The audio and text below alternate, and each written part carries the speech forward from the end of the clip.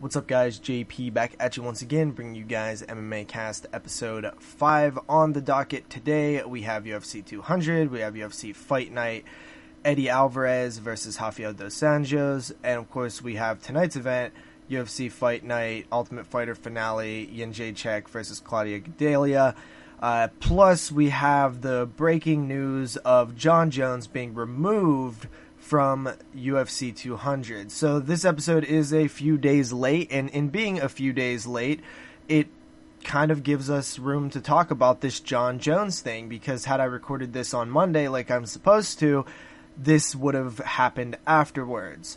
First of all, guys, I gotta say, when Jones-Cormier was announced as the main event of UFC 200, I wasn't super stoked. I was pretty stoked, but not super stoked, because the first fight was so dominant by Jon Jones, minus the first round, that I didn't really think that Daniel Cormier had enough in him to make it a competitive win for him. So, sometimes when you have these matches that are, very predictable in the outcome, you don't get as excited for.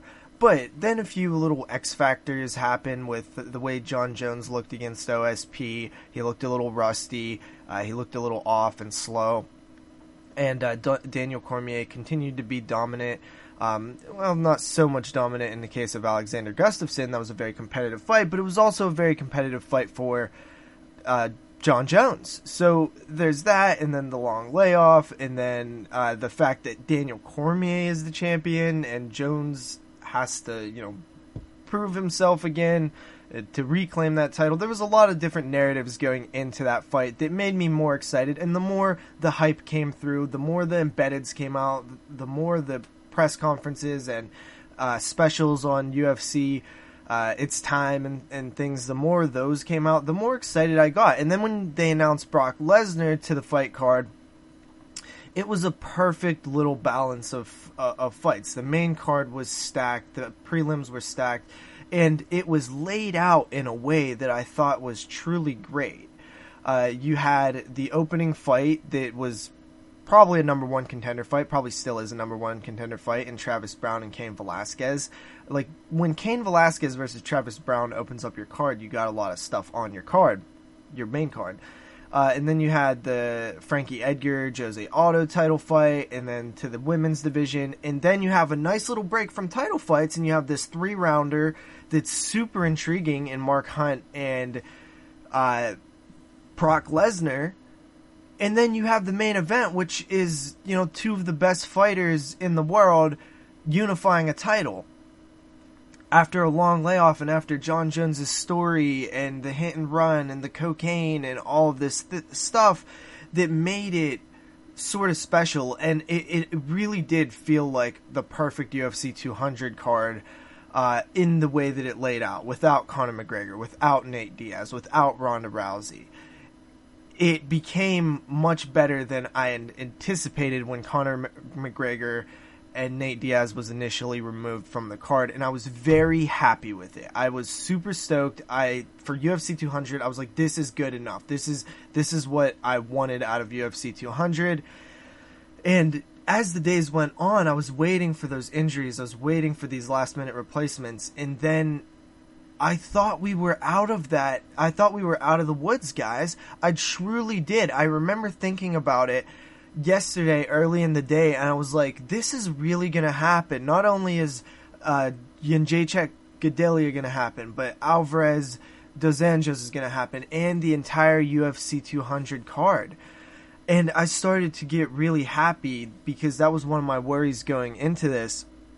So last night, my friend texted me as I was watching the last episode of The Ultimate Fighter, because I missed it on Wednesday. I was watching it on DVR. My friend texted me an article that said Jones has been pulled from UFC 200, and my stomach, I swear to God, guys, it instantly felt like I was gutted. It hurt. My stomach literally dropped, and I was like, this, please be a joke. Please be a joke. Please be one of those fake news articles that come out every once in a while. And I clicked it. It was from a credible source, Bloody Elbow, and I knew that it was true right then.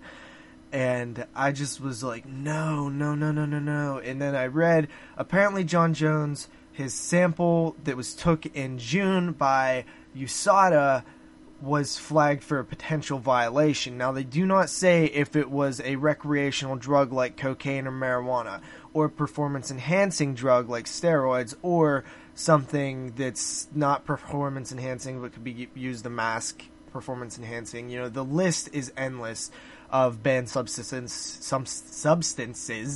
under the USADA rules and regulations and guidelines and banned substances.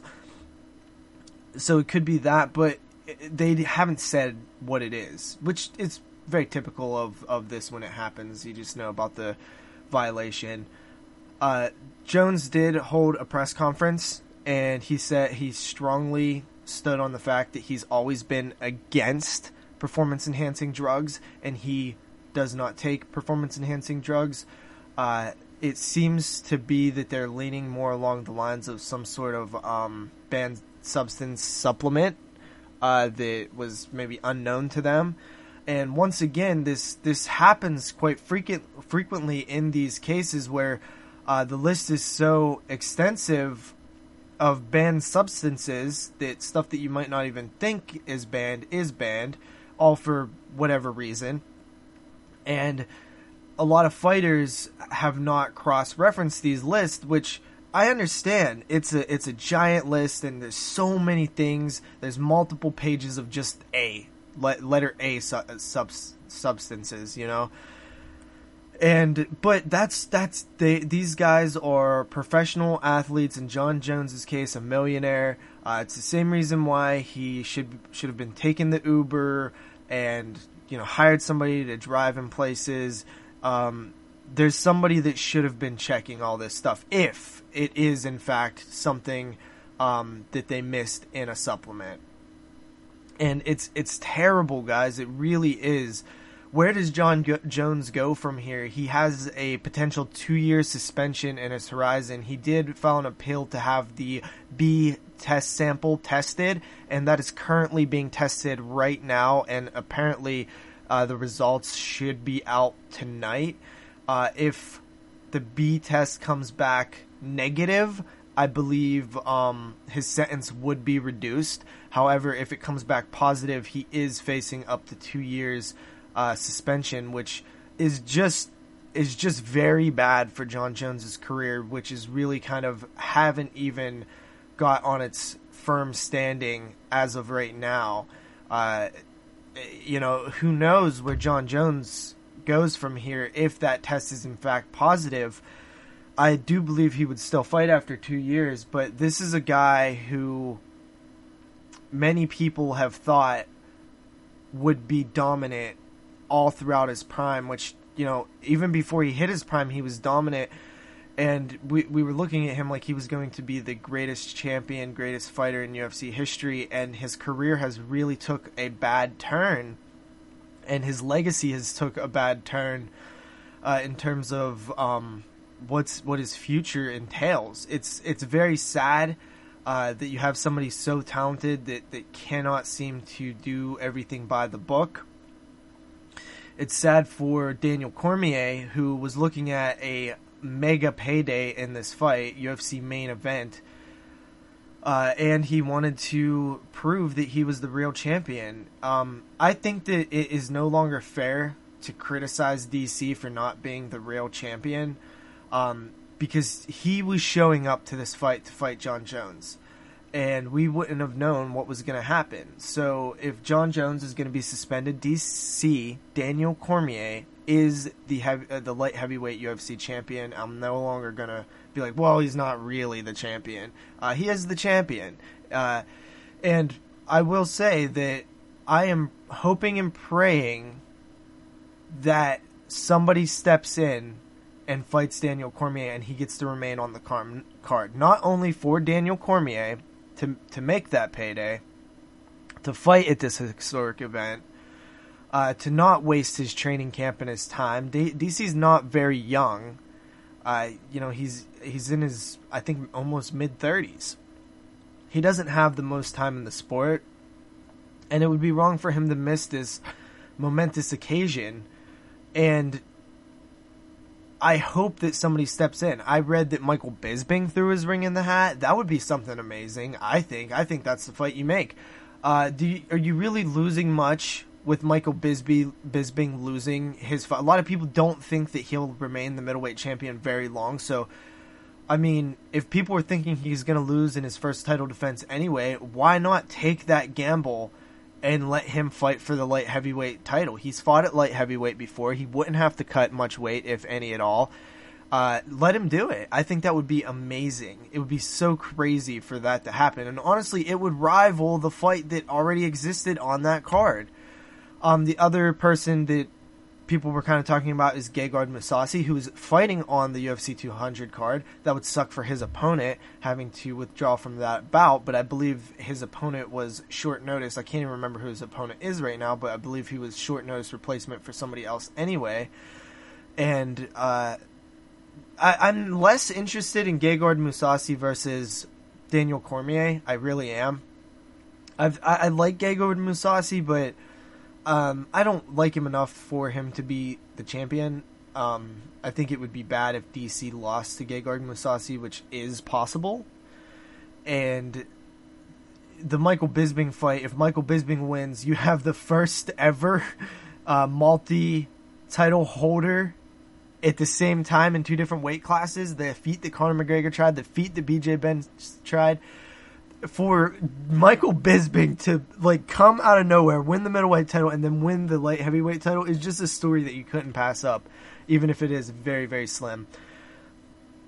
And Daniel Cormier winning against Bisping, well, yeah, he's the bigger athlete, he's the better wrestler, he should win that fight. But Bisping has looked great on short notice. Make the Bisping fight happen. It's UFC 200, damn it. It would be amazing. Anybody else? Anybody. Just put anybody in there at the end of the day. Me as a fan, I liked all these title fights on the card because if they remove Daniel Cormier, then that's one less title fight. Brock Lesnar, Mark Hunt moved to the main event, but that's a 3-round fight. So, I mean, it's a significantly less, main card, which I was planning on doing a party thing, so I wanted it to last really long. I took a vacation from work for this weekend. I just really wanted this to be this big epic thing that only comes once in a lifetime, really, maybe twice, 3 times, whatever, in terms of the magnitude of it. But this card was amazing, and I really wanted it to be a memorable night for me, being an MMA fan. I really, really am bummed out over this, but even with that, even with the removal of Jon Jones, if Daniel Cormier could get an opponent, I will not be bummed out. However, if he doesn't, I'm going to be a little bummed, guys. I'm going to be a little salty going into UFC 200, which is sad, I know, but it's the truth. Dana White seems like he wants to find DC an opponent. DC wants an opponent. People want to be DC's opponent. So I look for him to get it done. I'm just hoping and praying they can get it done in time. It's only a couple days away. But yeah, guys, super bummed out about that. But let's go ahead and right now I was going to answer a little fan question. By fan, I don't mean fan of me. I mean fan of MMA. Marco Virtanen.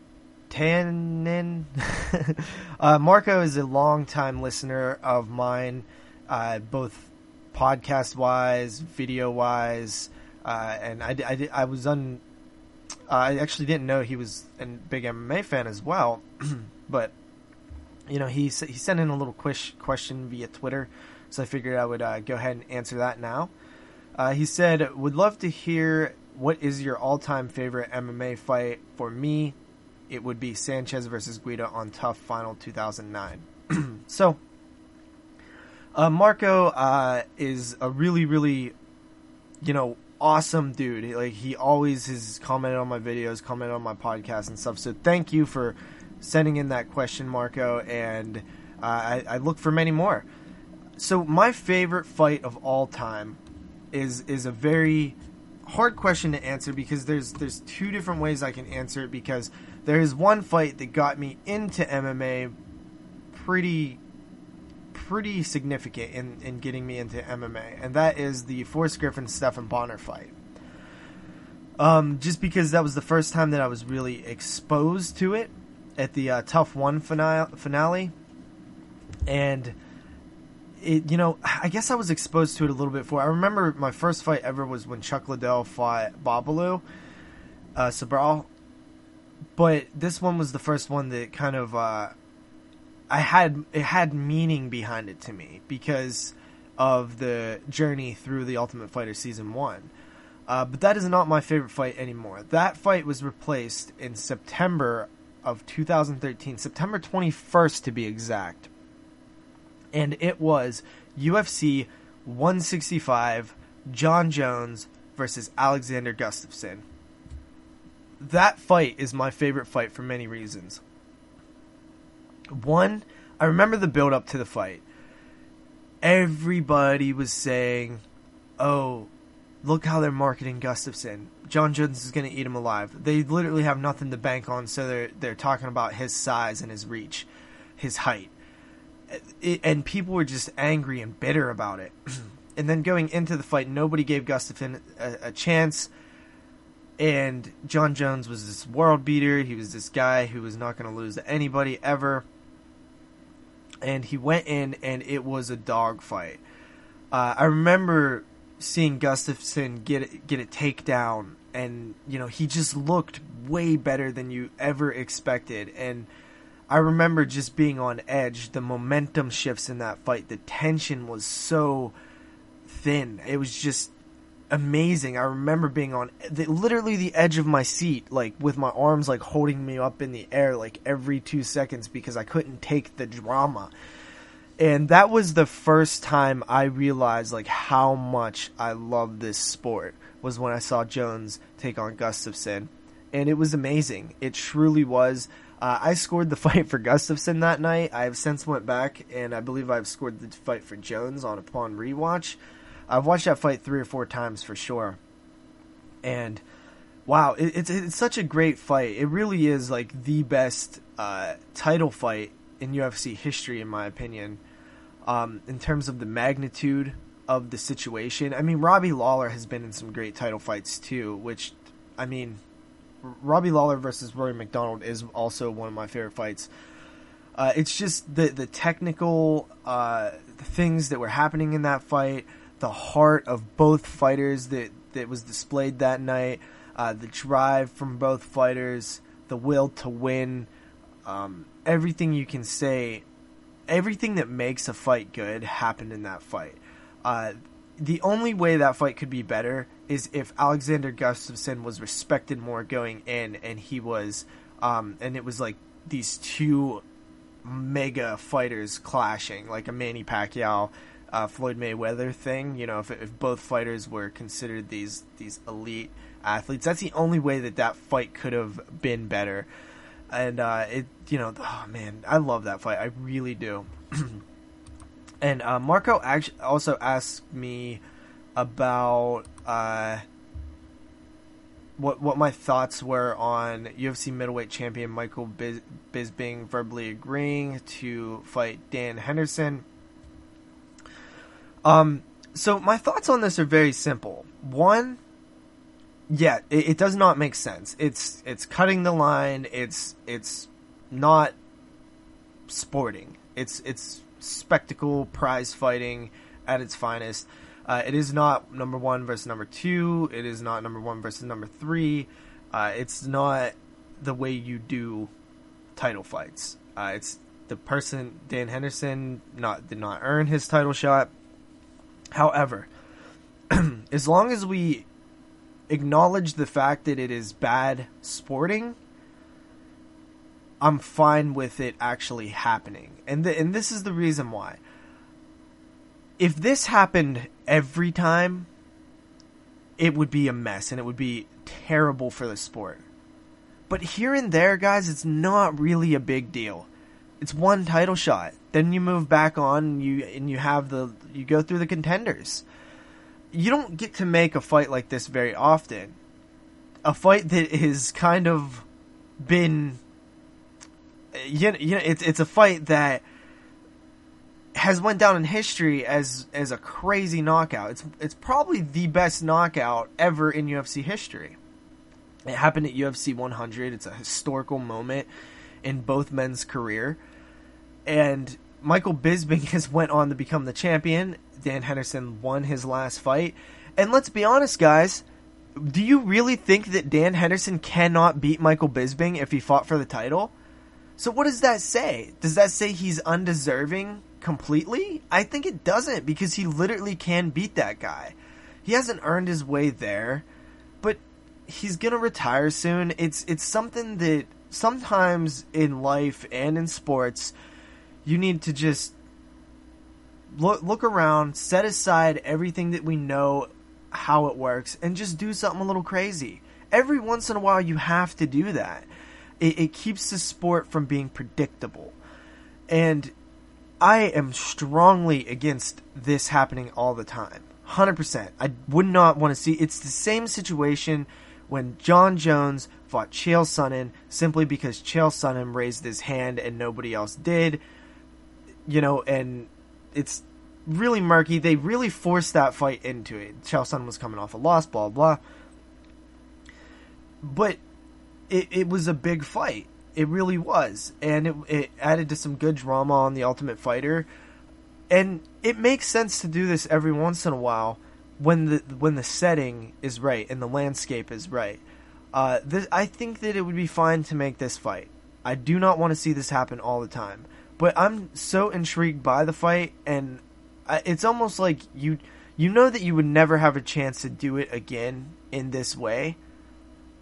So what? Like, there's multiple ways I look at it. One, Bisping, if he wins like he should, he would get a title defense. And Bisping, I feel, is trying to retire soon. But I think he really wants a title defense. And if Dan Henderson wins, then you have this incredible story of this 45-year-old guy win the UFC middleweight title. I mean, this story would be amazing. It would be a really cool story. And, you know, it's just an interesting story that I wouldn't mind seeing happen.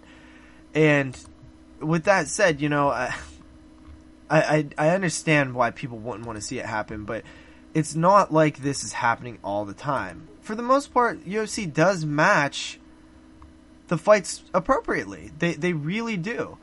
And I don't know. I understand it is what I'm saying, but I wouldn't mind seeing it. Seriously. So with that said, guys, we're going to get into the UFC cards. We have July 7th, 8th, and 9th. I thought the Ultimate Fighter finale was tonight, but it's actually tomorrow night. The Dos Anjos Fight Pass card is on tonight. So we'll get into that one a little bit. It is taking place in Las Vegas, Nevada, July 7th. That is tonight. I'm looking at the card right now. There's a lot of fighters that I don't know in the prelim, so I'm not really going to get into those. In this one, let's start at the second to last fight. We have John McDessie taking on Mahade Baghdad. I actually don't remember Baghdad that much, but I know John McDessie. And I like John McDessie. Not doing super well as of late. Lost to Donald Cerrone, Yancy Medeiros. I would assume he gets the win here. After that, we have Mike Powell versus Alberto Mina. Mike Powell looked so awesome in his last fight. He was rocked. He came back. Just such a good fight. Mike Powell is the shit. I love that guy. He's so fun to watch. And he's getting old as hell, too. He's 40 now. He's taking on Alberto Mino, who is undefeated. Guys, I seriously do not see how Mike Powell wins this fight. I doubt him all the time. I don't think I ever pick his fights right.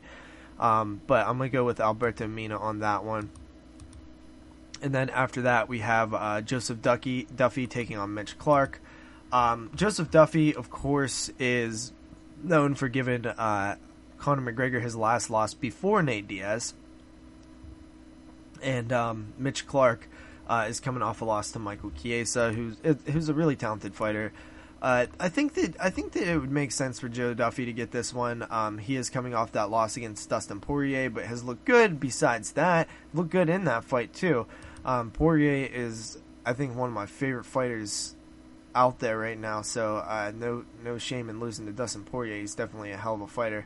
And then we have Alan Jouban taking on Bilal Muhammad. I believe this is a late notice fight, if I'm not mistaken.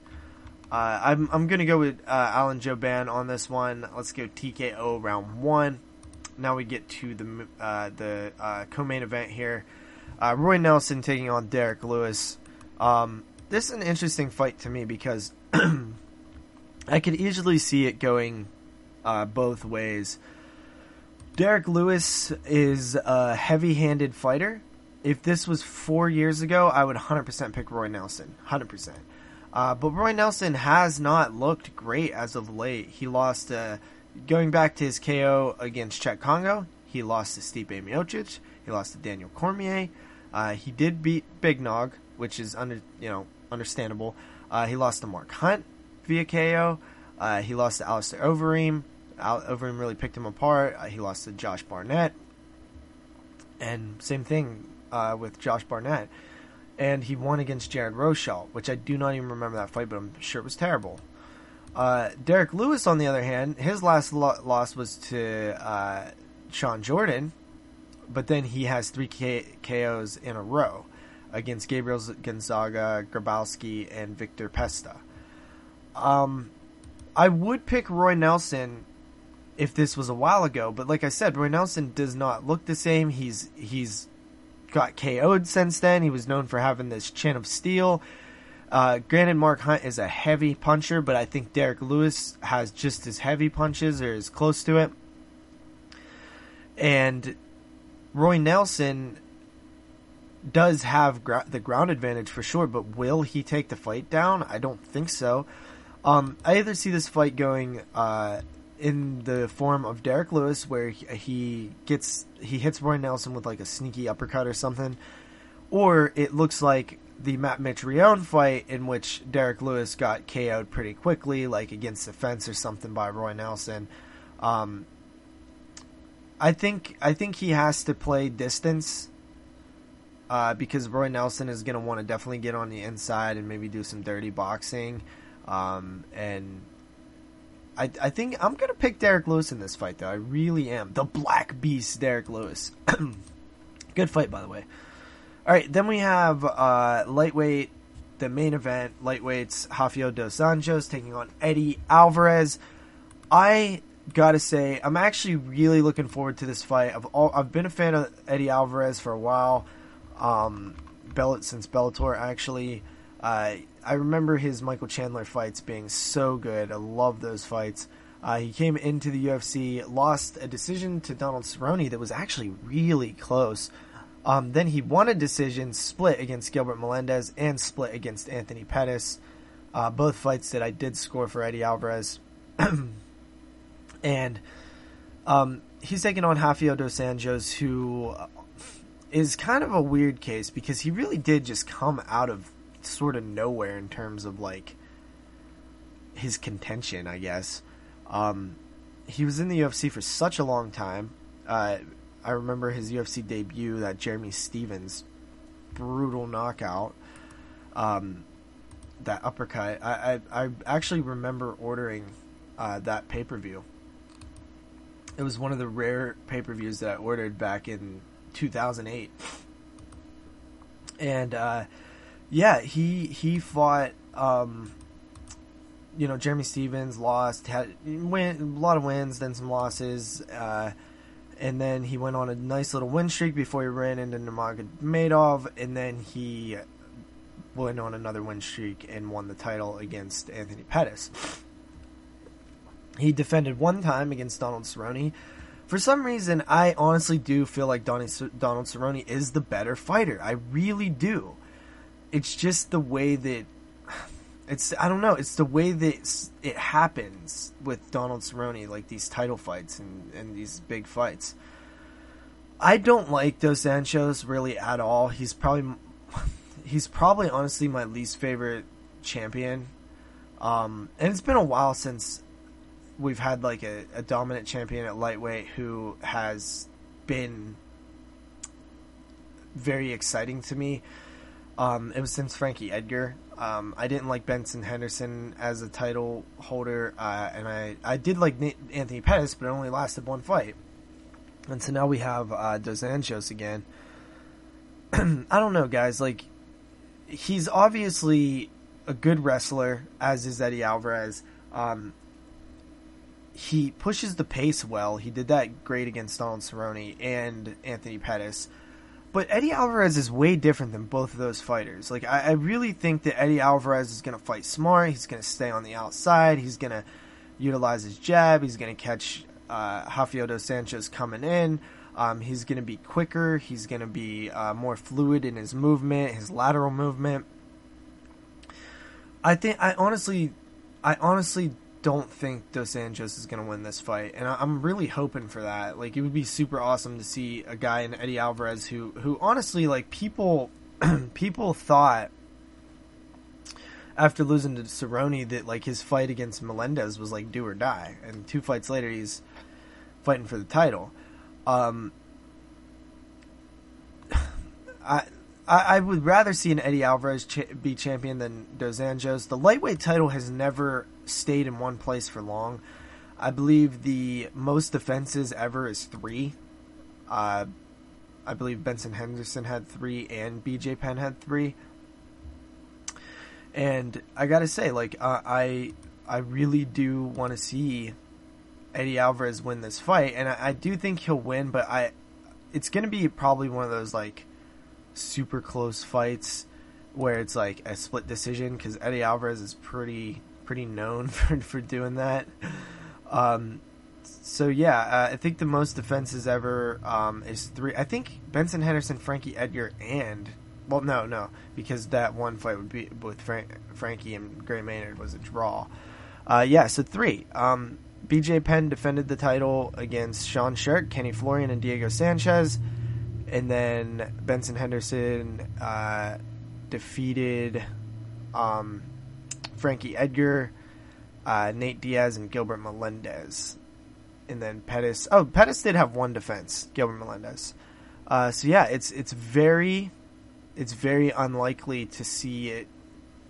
I think it's very unlikely that Dos Anjos is the guy to defend more than 3 times. Now, this is only his 2nd title defense, so he probably defended this one and maybe lose on the 3rd one. I don't know. Lose on the 4th one. I don't know. Crazy to think that it's only been defended 3 times at most. But I'm going to go with Eddie Alvarez on this fight. I like Eddie Alvarez. I want to see him win. And I think that he is the better fighter. I honestly do. I've never been sold on Dos Anjos. After that, we're going to move into July 8th. We have the Ultimate Fighter Team Joanna versus Team Claudia final. This is a pretty good card, honestly, for Ultimate Fighter finale. Let's start at the we got the preliminary card, Fight Pass. We got Li Jingling Liang taking on Anton Zafir. Don't know either of those fighters. We have lightweight Jake Matthews taking on Kevin Lee. I'll go with Jake Matthews on that one. Middleweight Cesar Fiera taking on Anthony Smith. I'll go with Fiera on that one. Then we have light heavyweight Josh Stansberry taking on Corey Hendricks. Josh Stansberry was the runner-up in the Ultimate Fighter competition. I guess he fought Khalil, and he lost to Khalil in the semifinals. Then we have John Moraga at flyweight. Oh, I will go with Stansberry, by the way. Then he was a pretty good fighter, honestly. I was surprised to see him lose by Khalil. Then we have flyweights, John Moraga taking on Mathis Nicolau. I'm going with John Moraga. How long has it been since we've seen John Moraga fight? It feels like a very long time. Yeah, his last fight was May of 2015, so a little over a year, where he lost to Joseph Benavidez. I'll go with John Moraga. Featherweight, making his featherweight debut, Gray Maynard taking on Fernando Bruno. I don't know who Fernando Bruno is, but I know who Gray Maynard is. I think Gray Maynard's chin is shot. I'm going to go with Fernando Bruno on there, though I'll be rooting for Gray Maynard. Lightweights, we have Jaquim Silva taking on Andrew Hollowbrook. Does anybody know why the hell this is on the main card? Like, I don't even know either of those guys, unless they were members of the Ultimate Fighter. I don't know. Then we have featherweight Du Hu Choi taking on Thiago Tavares.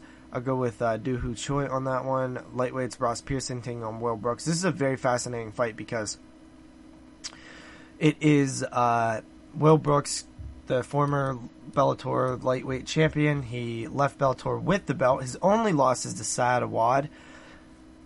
And he went on to beat Saad Awad later. So, pretty clean slate. Alexander Sharanovsky, Michael Chandler twice. Though that's a huge feather in his cap. Dave Jensen, Marcin Held. Those are good fighters, man. Marcin Held's a little tough submission guy. Michael Chandler's a really good fighter. Looked great in his last fight against Patricky Pitbull. And he's taking on Ross Pearson, who, honestly, is not the best fighter, but Ross Pearson's respected. Great technical boxer. Looking at his career, he's done a lot of win-loss thing, but he has some good wins. He has a win over Paul Felder, Chad Laprise, Sam Stout, Gray Maynard, Ryan Couture, George Soteropoulos, Spencer Fisher. I mean, he has wins. Definitely has wins. He has some losses too, but he lost against some good guys. He could win this fight, but you got to go with Will Brooks on this one. Will Brooks. I see no reason why he doesn't get it done. Women's strawweight, you have Amanda Cooper taking on Tatiana Suarez. Tatiana is definitely probably the better fighter. I'm going to pick her in this fight. She looked great on her season of Ultimate Fighter this past season. Super well-rounded, just very dominant and aggressive. Amanda Cooper doesn't stick out as much. I will go with Tatiana on that one. And then we have light heavyweight Andrew Sanchez taking on Khalil Roundtree. I'm going to go with Andrew Sanchez on this one because Khalil had already lost, and even though he looked good against Stansberry, Andrew Sanchez has looked good the whole time, so I'll go with Andrew Sanchez. Then we have the main event, women's strawweight, Joanna Jędrzejczyk taking on Claudia Gadelha. Their first fight, I do think I scored it for Jędrzejczyk, but it's very debatable. Claudia, I have grown to like over this season of The Ultimate Fighter. I really don't think that she's going to dominate Jędrzejczyk or anything, but I wouldn't be surprised if she gets the job done. In fact, I'm actually going to pick Claudia Gadelha. The core reasoning behind this is I do think that she is up there in terms of technique and athleticism and skill as Jędrzejczyk. And I think the deciding factor here is the fact that Joanna, I feel, highly leans, maybe not highly leans, but she definitely gets a little advantage going into fights against her opponents because she gets in their head. And I honestly do not see her in Claudia's head at all. At all. Like, not even the slightest bit. If anything, I see it the other way around a little bit. Which is definitely weird. I used to love Jędrzejczyk, and I still do like her a lot. She's a great fighter. She's funny. She has this seriousness about her, but she came off bad on The Ultimate Fighter. She did come off like a bully. And Claudia came off like cool, calm, and composed, and just a nice person. So I got to go with Claudia on this one. Jędrzejczyk does have the better scrappy boxing, good takedown defense, but I think I'm gonna go with Claudia on this one, honestly. So then we move into UFC 200, of course, July 9th. Let's hope that we can still see Daniel Cormier on this card. Would be great, but for right now, we'll just predict it as he's not. Preliminary card, we got Jim Miller taking on Takanori Gomi. This is just a fun fight for the fans. This card had such a great mixture of serious fights, meaningful fights, and fun fights. So Jim Miller, obviously nowhere near a title shot. He's lost 4 out of his last 5. His lone win coming against Danny Castillo, which was a split decision, but he lost to Cerrone, Beneil Dariush, Michael Chiesa, and Diego Sanchez. So that actually is surprising that he lost to Diego Sanchez. I can't remember that fight greatly, but was that one of those fuckery decisions? I can't remember. He's taking on Takanori Gomi, who is... Wow, Takanori Gomi is 37. That is crazy. I did not know that. While Jim Miller is 32.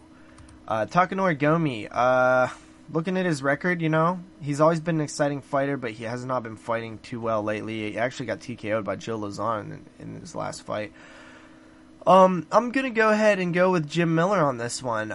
Jim Miller is such a well-rounded fighter. Got great submissions, got great striking, tough as nails. I look for him to get the job done against Takanori Gomi. Then you have Gegard Mousasi taking on Thiago Santos. Thiago Santos has won his last 4 fights, his last loss coming to Uriah Hall.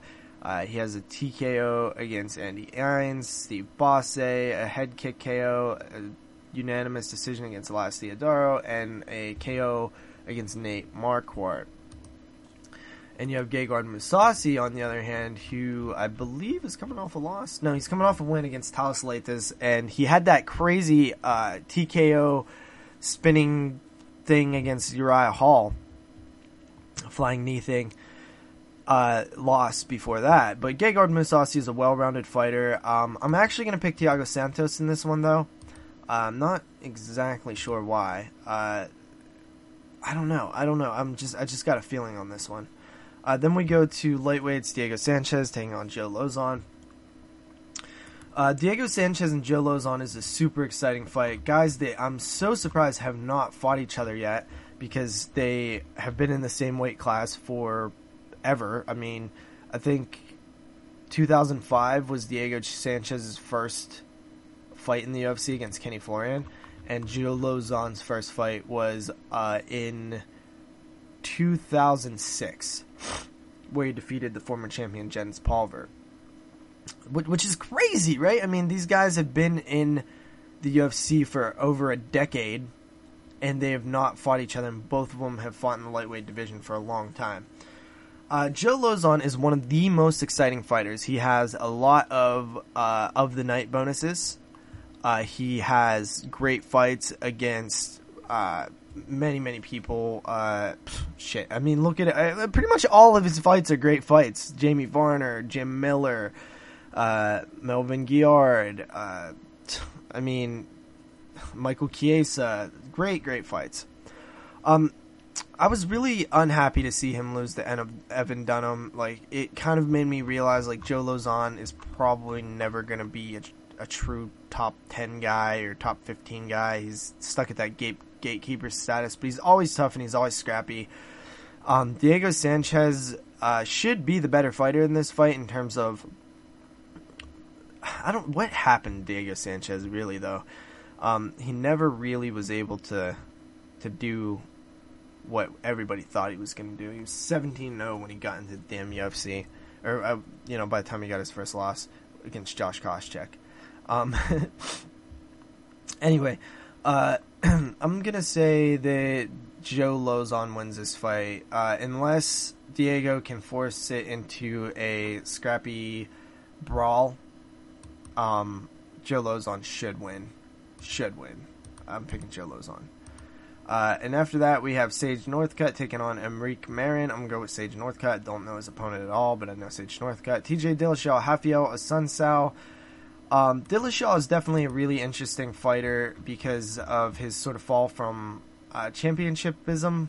He was doing fantastic, looked great, ran into Dominic Cruz, still looked great, but lost that fight. And a lot of people scored it for him. I scored it for Dominic Cruz 100%. And Rafael Assunção, it feels like he's been out forever. He has been out forever. His last fight was in October of 2014. He does have a win over TJ Dillashaw, but it was a split decision. I think Dillashaw has greatly improved since that first fight. Meanwhile, I have seen nothing from Sun South to make the case that he has gotten as good as TJ Dillashaw has, so I'm going to go with Dillashaw. Welterweight Johnny Hendricks taking on Calvin Gastelum. I'm going to pick Gastelum on this one. I think the reign of the big rig is finally over, and I don't mean that in like a way where like I was waiting for it to be over. I do like Johnny Hendricks, and for some reason, he does attract my attention when he fights. However, I don't like him at the same time. Like, there's something about his personality where I feel like he is lying, or I don't know, there's something about him that I don't really love. Maybe it's just his attitude, I don't know, but I actually thought that Stephen Wonderboy had a great opportunity and a great chance to beat Johnny Hendricks. And I feel the same way for Kelvin Gastelum. Kelvin Gastelum is a little green, like where he makes these mistakes a lot, I've noticed. And you can't really do that against Johnny Hendricks. Both guys are good at wrestling. Johnny Hendricks probably has the power advantage. I look for Kelvin Gastelum to be a little bit faster. Let's go with Kelvin Gastelum on that one for, I believe, what would be the upset. Then you have women's bantamweights, Kat Zingano taking on Juliana Pena. Juliana Pena and Kat Zingano. Very intriguing fight to me. Kat Zingano hasn't fought since her loss to Ronda Rousey. She was 9-0 when she went into that fight. Lost in very quick fashion, just 14 seconds into the first round. And it was very sad to see because I loved Kat Zingano. Kat Zingano is awesome. I remember when I first was introduced to her at Invicta 3. And then I really was first introduced into who she was in that Miesha Tate fight. She has a win over the champion. This would be a great fight for her to win. Juliana Pena, I followed her through her run on The Ultimate Fighter. Looked good, came out, looked good. But the problem with Juliana Pena, and this is my honest opinion, she has like extremely bad fight IQ. She makes crazy mistakes and does stupid things all the time. That can be fixed. Like, she can get better at controlling that stuff, but against somebody like Kat Zingano, I don't think that she's going to be able to do what she needs to do to get the win. However, Kat Zingano is 34 years old, coming off a loss. She's a mother, I believe. She's the first mother to ever fight inside the octagon. There's a lot of interesting sort of narrative surrounding her, whether she'll be able to rebound. She hasn't fought since February of 2015. I'm curious to see if she'll be able to look the same as she did beforehand. I'm going to say yes, and I'm going to pick Kat Zingano. But Juliana Pena is tough. She's scrappy. She's fast. She always chooses a weird wardrobe. Honestly, she kind of looks funny. And her fight IQ is pretty horrendous, honestly. But if she puts it together, she should be able to win. But I'm gonna go with Kat Zingano because I don't think she will put it together. Then we go to the main card. We have heavyweight Cain Velasquez taking on Travis Browne. This is C-level Cain, so Cain should get it done using his wrestling, his just non-stop movement, non-stop hustle, pressure. But I'm going to go with Travis Browne here because I think that, I don't know, I just don't have faith in Cain like I used to ever since he lost to Verdum. I always have kind of thought Verdum was a little overrated, and I actually did pick Miocic to beat Verdum. So I thought it was lame that Cain lost to him, is what I'm saying. Travis Browne, honestly, is a really good fighter. I don't like his personality. I don't like him as a person, fighter guy. But he only lost to Arlovsky and Verdum in his last recent fights. And the Arlovsky fight could have easily went his way had like one punch been slightly different, because it was crazy, wild brawl. And I definitely give Travis Browne a good shot to beat Cain Velasquez here. I just feel like he might be a little more rangy and be able to keep Cain away from him. So we'll see if that happens. Then we go to featherweight Jose Aldo taking on Frankie the Answer Edgar. Jose Aldo was looked at like this unstoppable, unbeatable guy for a long time. I mean, dude, he has, just looking at his WAC into the UFC win streak, it's insane. It really is. He's a guy that should have been a huge star during his reign, but he just wasn't. And Conor McGregor kind of made him a bit of a star. But this fight where he got knocked out by Conor McGregor, I honestly do believe that he should have took more time off. I seriously would not be surprised if Frankie Edgar knocks out Jose Aldo. Frankie Edgar has looked so sharp as of late. He hasn't took much damage. For being, 36 years old, 34 years old, Frankie Edgar is still in the prime of his career. He's gotten better since the time he was lightweight champion. I really think this is Edgar's time to shine. I'm picking Edgar. Edgar's one of my favorite fighters. Jose Aldo, I would not be surprised if he looks chinny all of a sudden. I thought Edgar had a good chance of winning their first fight, and he made it very competitive in the last 2 rounds. If he can just start a little bit sooner in this fight, Frankie Edgar will be UFC featherweight champion. I really, really hope that is the case. Then we have women's bantamweight champion Miesha Tate taking on Amanda Nunes. I'm going to go with Miesha Tate on this one. Amanda Nunes is tough, and she is vicious. And typically Miesha Tate is a slow starter, which is not good because Amanda Nunes seems like a fast starter. So look for Miesha Tate to weather an early blitz from Amanda Nunes. Amanda Nunes tire out a bit, and then Miesha Tate get a submission, let's say round 3. Then we have Brock Lesnar and Mark Hunt. Brock Lesnar has not fought since, I believe, 2009, where he fought Alistair Overeem. I do remember that fight quite well. I've watched it a couple times, actually, since then. The former heavyweight champion taking on Mark Hunt. And Mark Hunt is a really awesome fighter. But I don't know. I honestly don't know how this one's going to go. Brock Lesnar, if he can utilize his wrestling, if he can stay away from Mark Hunt's fucking brutal sledgehammer of hands, he should win. But I'm going to go with... It's so hard not to go with Mark Hunt, but I am going to go with Brock Lesnar. How? I don't know. Brock Lesnar needs to find a way to win this fight. He needs to find a way to stay away from Mark Hunt, which is very hard with Mark Hunt, I've noticed. A lot of people can't do it. And he needs to take Mark Hunt down, which is no easy task by itself. And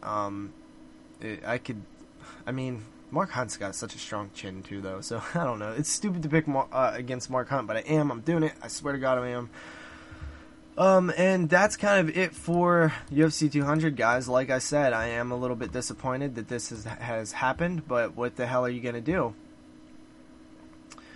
Man, I don't know, guys. I'm a little bit disappointed, but hopefully we can get another